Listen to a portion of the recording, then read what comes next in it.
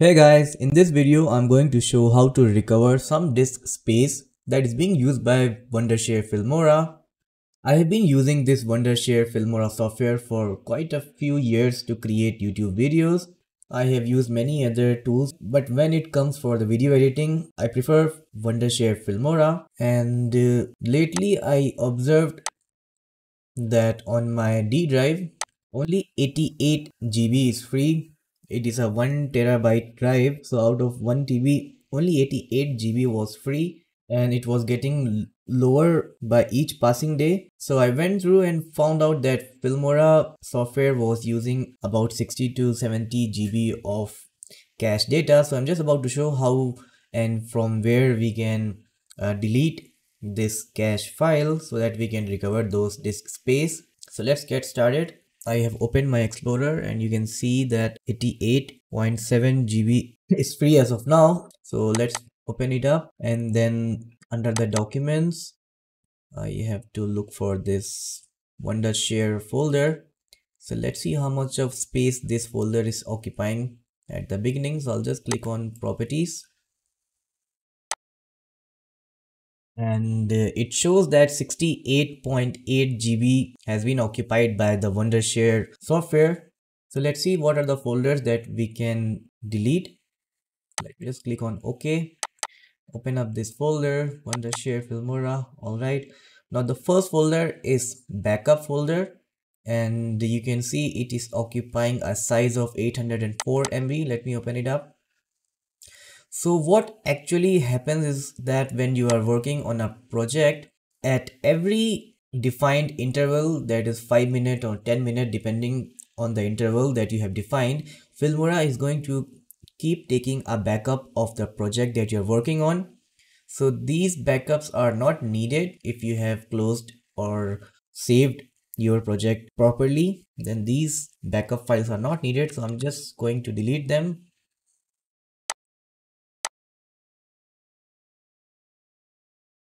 Right, now let's return to the Filmora folder. Now the second folder is the output folder, which is this one.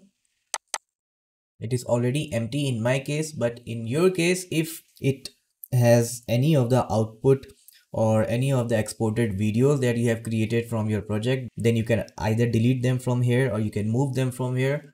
There's no point keeping them here. Then returning back to the main folder, the next folder is projects folder, this one just below the output folder. Let us see how much space this one is occupying.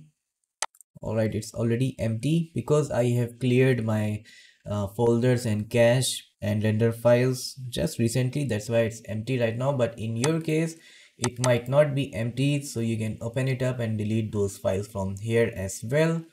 Then let's return back to the main folder. Then the next folder that we have to look is this folder, that is Proxy, and you can observe that it is occupying 46.6 GB of space in my case, even though I have cleared all these folders just last week. So let me open it up. So these are the proxy files. So when we are working on a project which is containing videos which are of very high definition, then in that case Filmora is going to create proxy files for easy rendering on the application so that you can work easily without any lag or delay. Then while you are exporting the final video, Filmora is going to use the original videos with the high definition, so you don't have to worry about those things. But these proxy files are used only while we are doing the video editing, just to speed up the process. And once you are done with the project, you don't need them, you can delete all of them right away. Even if you need them later, Filmora is going to create those proxy files for you as and when it is required, so it's safe to delete all of them. Then the next folder is the recorded folder, and you can see since I am already recording a video, that's why it's showing here as a temp file. Otherwise, if you have any of the recorded files here in this folder which you are not going to use, then obviously you can delete those files, or if you're going to use them, then you can move them from here. There's no point keeping those recorded files in this folder. Then let's return back to the main folder.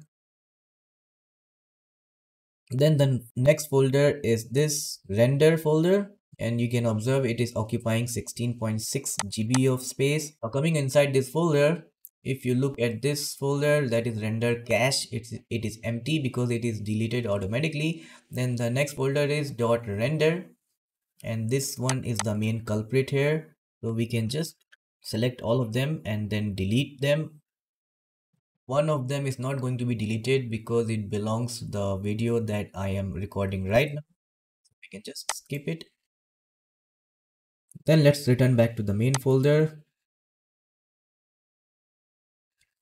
Now after these folders, you can also look for this snapshot folder. This folder contains the snapshots that you might have taken during the project. If you need them, you can use them. If you don't need them, then you can clear those files up.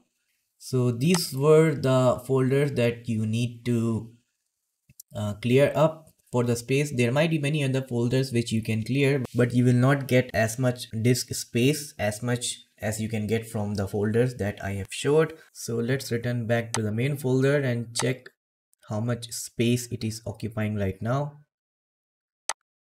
And now it is occupying near about 5 GB only. I have saved a lot of space on my computer. Let me return back to my PC. And now we have 107 GB. Clear the recycle bin. And now let's open the PC. And you can see it shows 152 GB of free space now. Earlier it was 88.7 if I recall correctly. And if I subtract 152, that means I have successfully restored 63 GB of space from the Filmora Wondershare folders. So this was one method. This was a manual method. The second method is by changing the settings in the Wondershare Filmora software. So for that, you can just open up the software and then click on this file. Then from here, you have to click on this preferences option. All right. Now under this performance, click on this performance tab, and under this performance tab, you can see we have this preview render. Now you can choose this option, automatically delete render files when a project file is closed, which means the render files are going to be created when you are working on a project, but as soon as you close the project, those render files will be deleted automatically, which means you don't have to delete those render files again and again. But the trade-off is that your Wondershare Filmora software is going to create those render files again and again when you start a project. So it's going to be processor intensive task. So it depends totally upon you. If you can clean those folders up once in a week, that is totally fine. That is a manual method, and this is going to fix it permanently. You can just turn it on like this. And then the second option is this proxy, automatically create proxies when media resolution is higher than Full HD. That's what I was trying to explain. Whenever you are working on a project which contains videos which have the resolution which is higher than Full HD, then proxies are going to be created by Filmora Wondershare software, and you are going to work on the proxies only so that it can speed up the process of video editing. But while you are doing the final export of the video, the original video is going to be used for creating your final output. So here in this case also, you can see automatically delete proxies when a project is closed. If you turn this on, then the proxies will be cleared as soon as you close your project. So it's going to be processor intensive task, because every time you open the project, the Filmora software is going to create those proxies for you again and again. So this also depends upon you. If you can clean those folders once in a week, you can keep these settings off just like this, just like the way I'm having it, but that's totally upon you.